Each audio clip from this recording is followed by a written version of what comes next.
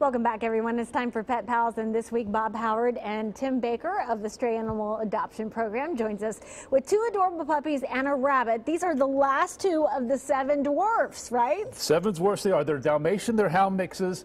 You are holding Grumpy. Oh, I've got Grumpy. And I'm holding Sneezy. And by no means, they're not Grumpy or Sneezy. That's just the names that fit in, because they all got 7 dwarf names. And the mom was named? Snow White. Okay. Snow White. And they've all been adopted except for these 2. Oh, they're precious. They are adorable. They are 9 weeks old, already neutered. They're both boys. They will be at the Western Hills PetSmart today, beginning at 10 a.m. Okay, great.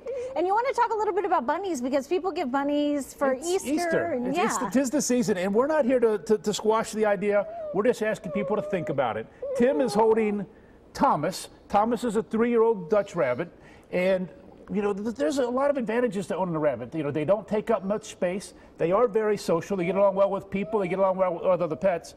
But some things you'll need to think about before you adopt a rabbit.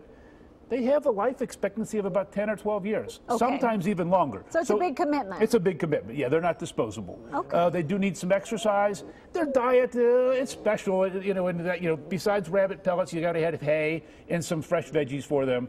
It's easy enough.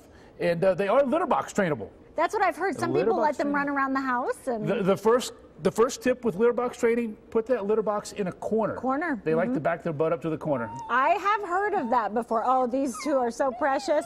And that little baby's precious too. If you want to get some more information on adopting one of these pets, you can call this week's Pet Pals adoption line at 859-391-1234. That's 859-391-1234. Now, we do have a success story from last week. Remember this precious kitten that we had on? Well, she was adopted, so that's some great news. There's her new mama.